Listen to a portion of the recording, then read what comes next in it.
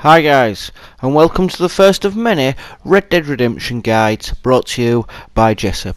In this first one, we're going to be looking at how to get the Outlaw Survival Kit, one of the DLC items that you get if you've pre-ordered the game.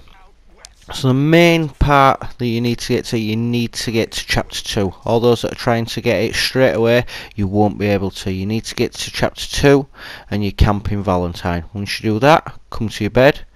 And as you can see here, you can open your outfits up, and there you will see the gunslinger's outfit, which is part of the Outlaw Survival Kit. Any other outfits that you've got through DLC or pre-order bonuses will also be displayed here, so that's where you fit them on. You can also go in and select different outfits or individual hats and make custom outfits. As demonstrated here, you just load it up, pick which item you want to customise, such as hat, go in, select which hat you want. You can also go into there and select different colours for your hats as well. See the little symbol displayed next to your hat? They're what hats you can store on your horse. You can store up to 3 hats on your horse, so if you ever lose it, you can collect that back from there. So now you know how to get your gunslinger's outfit, we can move on to getting the warhorse. So to get the warhorse, as I say, you must be in Valentine, you must be on Chapter 2, and then you go over. Once we've established a camp, you can go and do a mission with Hosea, and once you go see Hosea, you can go hunting, and that's what we'll go into next. We'll just have one last little look at this outfit, so you can see that on all its glory, and then we'll head over to Hosea, go hunting, and look at getting as warhorse. So guys, let's take a look at that. So now we've got that done, we go over to Hosea and start the mission and exit pursued by a bruised ego, as we see here. After a short little clip scene, Hosea will go over to your horse and talk you through some tasks on how to swap your saddle and put it onto a different horse. You put that saddle onto a Shire horse, and Hosea takes you into town where the stables are now open.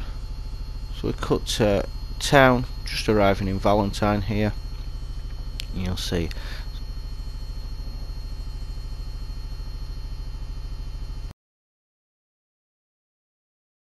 so once you get up to the stables, this is how you can actually go in.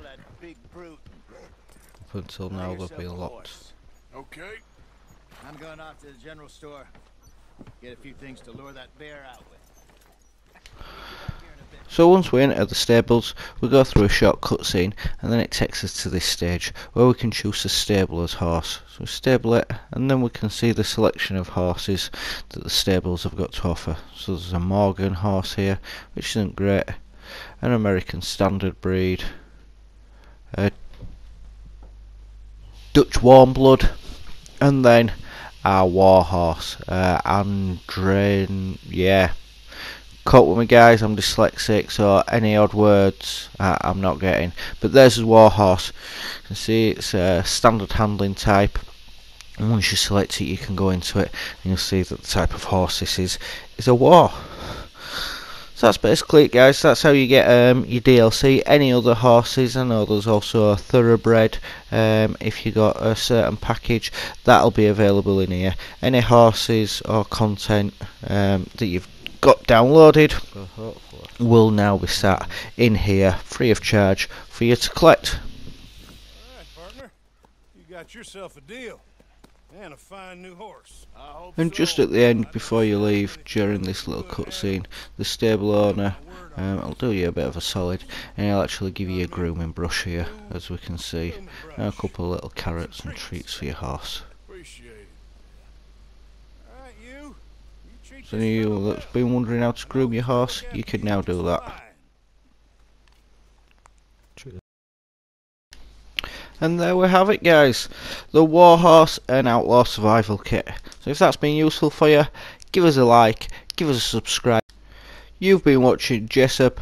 Until next time guys, peace out, stay safe.